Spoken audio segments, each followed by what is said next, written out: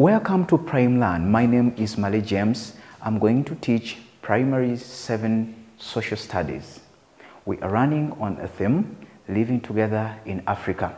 Our topic is going to be physical features of Africa. Mountains in Africa is our subtopic. This is the 14th lesson, and we are specifically going to describe the formation of volcanic mountains. There are a number of types of mountains. We have the block mountains, which are as well called hosts. We have volcanic mountains and fold mountains. In this video, as I earlier said, we are going to describe the formation of volcanic mountains. We shall look at types of volcanoes, dangers of volcanicity, importance of volcanicity, and the features that follow volcanicity as a process. A volcanic mountain is a mountain that is formed as a result of volcanicity. You may be wondering what volcanicity is.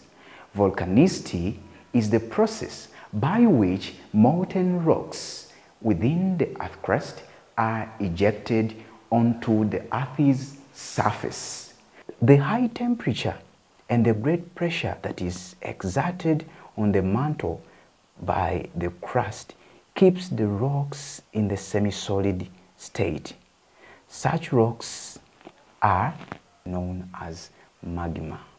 Therefore, magma are the molten rocks within the earth crust. Time comes and these rocks are ejected out to the Earth's surface. Look at this. I know it is very fun watching, but it is very dangerous in case it happens when you are near it. When the molten rocks are still underneath, we call it magma. But on reaching the Earth's surface, it is called lava. There are two types of lava: acidic lava and basic lava. Acidic lava is highly sticky and it flows for a short distance before it solidifies. Basic lava is less sticky and it flows for a long distance. You can see how the ashes in form of gas coming out first, followed by the fire that booms up in the atmosphere, and then it begins flowing down the slope. As you can see it, wow, this is beautiful. This comes along with the formation of what we call volcanoes. And volcanoes are of three types. We have active volcanoes, dormant volcanoes, and extinct volcanoes. Active volcanoes are mountains which can erupt at any time. And these ones we have Nyamlangira in Democratic Republic of Congo. We have Nyiragongo, Mountain Mufumbiro in Uganda, or Doinyo Lengai in Tanzania. Dormant volcanoes are the volcanoes that have not erupted in the recent past but still show signs of erupting. Extinct volcanoes. These are mountains that do not show any signs of erupting.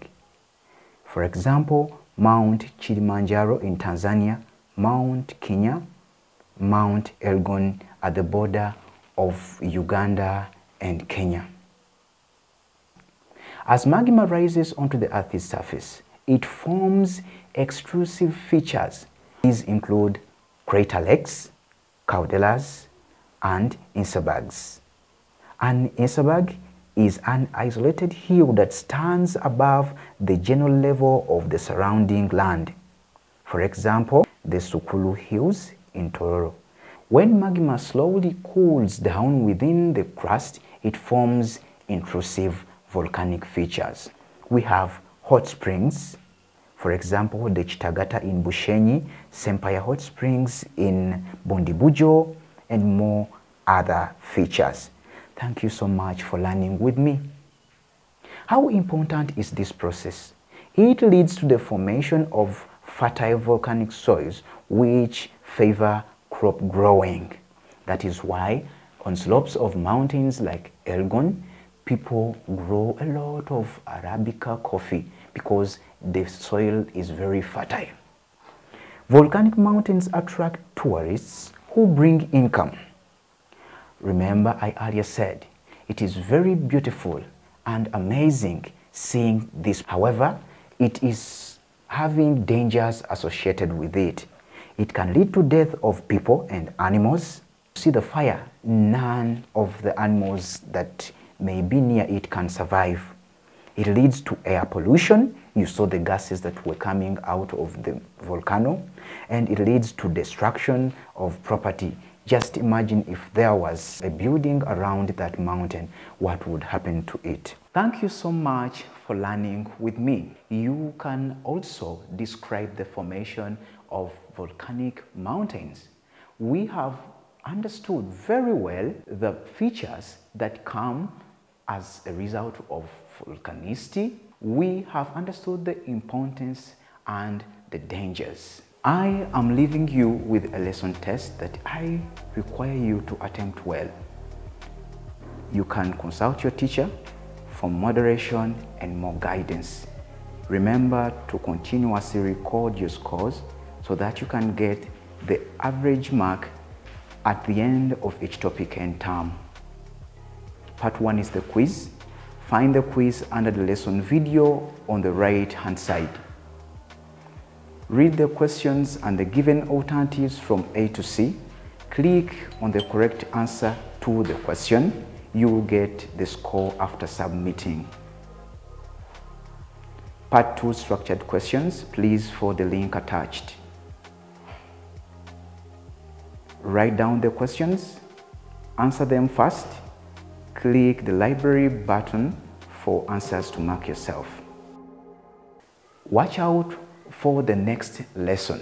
I am Mali James.